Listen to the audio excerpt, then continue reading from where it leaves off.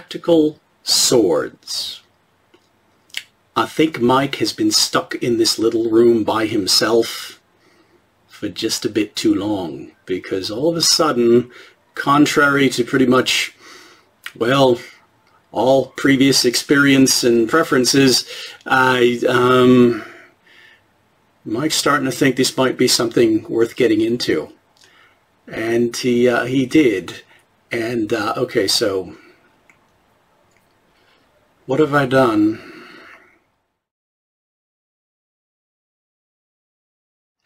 All right, straight up front, I have no intention of insulting, disrespecting any of you that enjoy, like, appreciate tactical swords.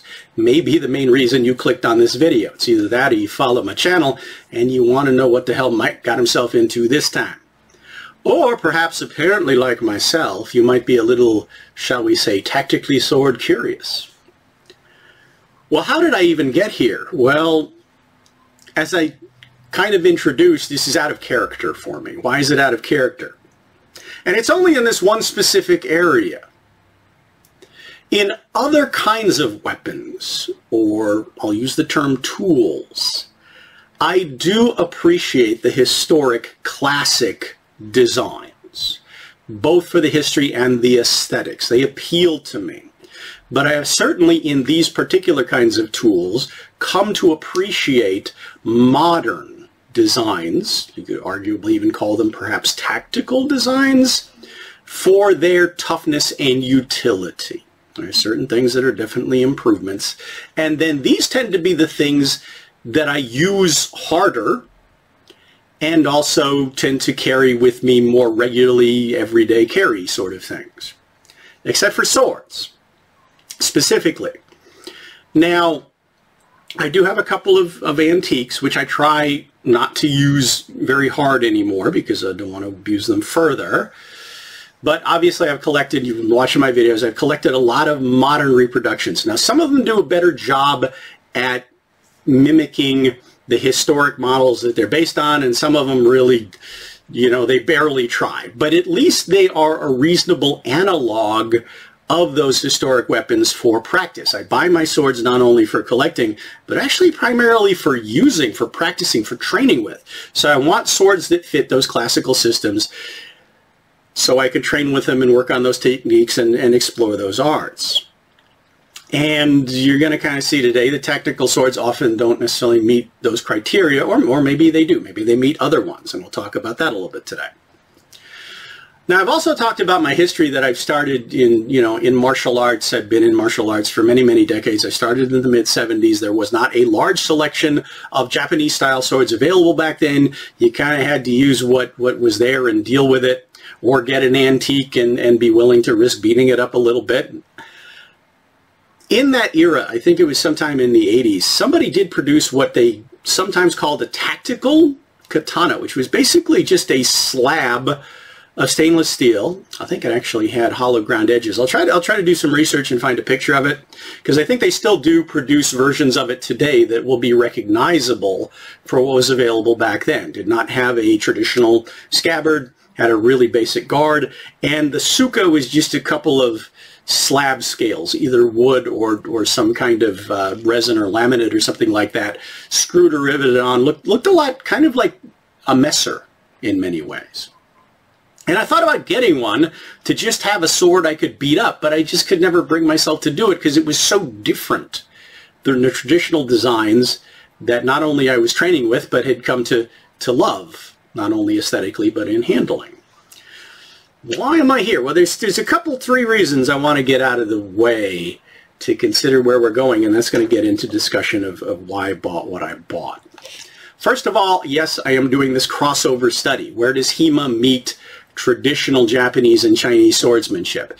And I'm thinking maybe some of these might help in that study, and I'll talk about that later. Also, kind of like some of the other tactical designs for tools, the more modern designs for tools, they could potentially be tougher in certain experiments I might have in mind.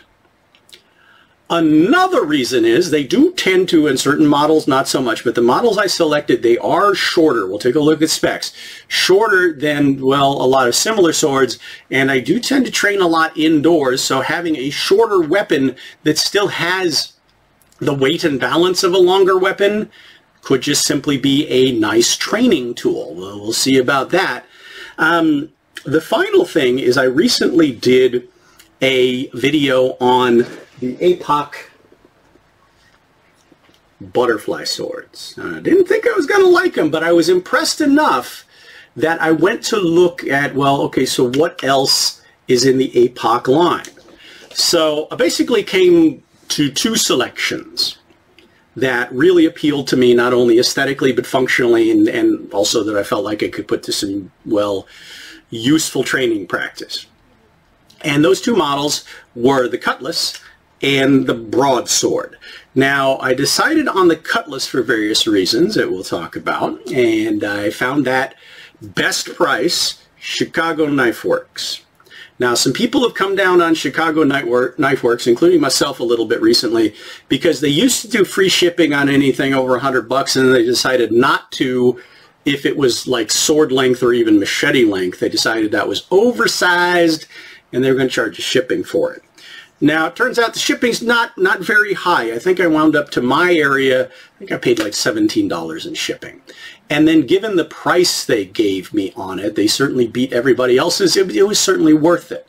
And their shipping was UPS. It was pretty quick. It took a week. And then I was going to wait and see how I felt about it when I got it and do this little, initial impressions and handling review and talk about the plans I might have for it before I bought another one. And then, well, Mike had a crappy week, and in the process of the crappy week, worked some extra hours and had some extra money and was really in dire need of some retail therapy. And lo and behold, Amazon decided to drop the price of the other one, the Broadsword, by $30, which made it like way too tempting. And yeah, so now I have two. You'll see there's a box to open here. And the other thing, with the way shipping conspired, they both wound up on my porch at exactly the same time. Probably saved UPS a trip, so that's good. The other one came in this tube. So one's in a box, which is what my butterfly swords came in. And this one is the Cutlass, I think. I haven't opened it yet. So let me go open the tube quick, and I'll give you my initial impressions. And then we'll talk a little bit about specs and handling and future plans. All right, it was packed in a nice sturdy cardboard tube that I'm probably going to turn into some kind of cool target, but no other padding than just the plastic bag it was in. And pulling it out of there, I'm immediately struck by how slim the whole thing is. Yeah, compared to the saya on a Japanese-style sword, this thing almost feels kind of child-size. It's really, really slim. One of the reasons I selected this was the curvature. The sori is kind of similar to what I'm used to with a Japanese-style sword, so I figured in terms of crossover analogs, that would be really comfortable and familiar. It's got these belt loopy kind of things screwed onto it. It's some sort of plastic or fiberglass or something, I'm not sure. And then there's these clips at the top that are wedged into the G10 scales, which are then secured with what look like 3 hex bolts, and then there is a lanyard hole. Now, on those butterfly swords, I did immediately have to make some adjustments because there were a lot of sharp edges on where the metal was exposed and it was contacting my hand, and also even the G10 scales had some sharp corners. Just picking this thing up initially, it feels a lot better. There are some corners on it, but the scales are pretty rounded, so it's not uncomfortable. Rattle, not much, right? Don't really hear any noise. Retention. All right, there's probably a trick that I've got to figure out to getting this out, and all right, let's try just brute force. Brute force worked, but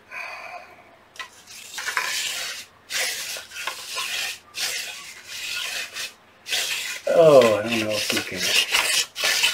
That is not a pleasant noise. Might be some gunk in there, might not be. I'm not sure. I guess I'll figure it out. All right, blade and feel. Okay, first time I'm looking at it. It's actually kind of nice. Now, I specifically picked this blade shape, one, because it appealed to me. Similar to a Kogarasamaru, similar to a European saber or backsword. Does have a false edge on here. It's not sharp. It's probably a good millimeter or two thick. I suppose I could sharpen it if I wanted to, but I'm not going to do that right now. Nice wide saber-style fuller on there. Everything looks pretty nicely shaped and even and flat. Not hollow ground, that is a saber ground, flat ground edge with a secondary bevel that's not too, it's not too crazy, but yeah, there's some definite gunk on this blade. It feels like grease that has dried into sticky. And then it's picked up some grit, probably from whatever it's rubbing against on the inside of this scabbard. You'll also see it's got a couple of hooks here that sort of serve as a guard, I guess. And then these indents, I suppose that could fit a thumb, but that's, I guess, where the retention on the scabbard lips is. So if I need to adjust it, I could carefully reshape those. And hey, I could probably put a finger up over the top of it if I wanted to choke up. I was thinking I might have a little bit. Well, I guess I could get two hands on here. I'll get you the specs in a second. It's not a long blade. It's more like a wakizashi length sword. And it feels pretty good. That's not bad. I would say that moves around really well. It's solid. It feels thick. Has a nice thick spine. It can't really tell if it has any distal taper to speak of, but yeah, it's for what I am used to putting a sword to, that's not bad.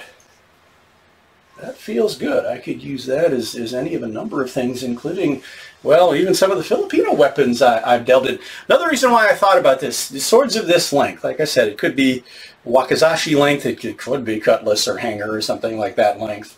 But some of the swords favored in Filipino martial arts are about this long. So, quick look at sharpness. Now, granted, one could argue that paper cutting and such is not a technical application of swords, and I will see in the future how it actually holds up too.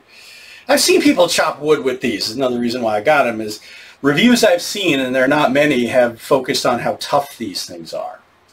They can take a lot of abuse. They're pretty solid. And from what the butterfly swords have done, I would agree with that. But that's, well,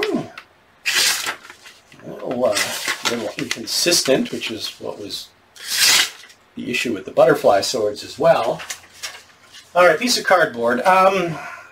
One of the things that the butterfly swords did was the surface of them, when I tried to cut through cardboard, let out a really unpleasant screeching sound. Let's see if that's repeated here. Yeah, this is a little bit drag. I remedied that by just taking some 3M pads to it and buffing it out a bit, so I may do that. But let me get the specs on it real quick, and we'll talk about some plans I might have. All right, a couple of surprises. First of all, I cleaned the gunk off the blade with some CLP, which smells like, you know, your usual gun solvent, but something about the interaction between that and what was on the blade almost blinded me with this sudden blast of vinegar smell and removed a lot of brown stuff. So I'm not sure if there was residual treatment with whatever coating this is, which I was assuming is a DLC, but it might be some other kind of coating. We'll see how it holds up, too. It's got a certain matte coarseness to it, but not overly so. But, well, just handling it to the scale and back and measuring a few things, I'm already starting to kind of appreciate how this feels. The way that grip is kind of set up, if I rest my hands close to this guard, yeah, I might be a wimp and round off a couple sharp edges. There's a nice little shelf of my thumb right there. So I kind of like that. I kind of like the way it fits in my hand. So I might not have to do too much in the way of adjustment to this particular sword. Speaking of which, weight, 2 pounds, 2 ounces. Now this is 9260 spring steel. which has a reputation for being very strong and resilient. 2 pounds 2 ounces makes this weigh as much as some of my lighter Uchigatana. So that's a great training analog. That gets it into the weight of you know, a lighter but full-sized sword. So that's good. Point of balance, 2.5 inches off the guard. Really close to the hand, which is, again, it's making it feel good, but it's still giving me, because it's so solid and stout, a really nice sense of blade presence.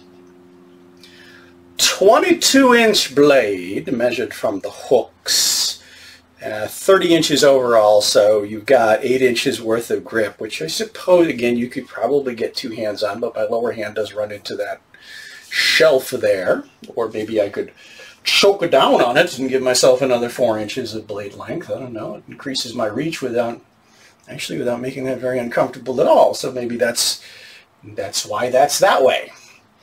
Thickness. It's 1.25 inches wide this way at its widest point. And again, I was fooled. It does have a little bit of distal taper. It starts out at 1/4 inch thick at the base in the back, and then just right before it drops off to that false edge, it reduces, well, a whole 1/16 of an inch. But there's some that I can kind of feel as I run my fingers up that way. So there's a bit of taper. Back corners are quite sharp. You know, they're not rounded, but then they don't really have to be. The hooks are definitely sharp. I might do just a little bit of rounding down here and on the scales. And again, maybe just kind of put a slightly smoother finish on the blade, might tune up the edge a little bit. I like to put just a little bit of apple seating on these. But length, weight, balance, yeah, weight, feel. I will put the link in the description below to it on Chicago Knife Works, because I got it for, I think it was about $238, which was a hell of a sale over everybody else's offering. And UPS shipping, I think, cost me 17, 18 bucks, and I got it in just a little over a week. Their customer service is still good. Their prices are still great, and they've got a selection. You can often find stuff there you can't find at other places. So I'm not gonna come down on Chicago Knife Works for having to give in a little bit to our current economic situation and, you know, make us eat a little bit more of the charge for shipping, because, you know, everybody else does.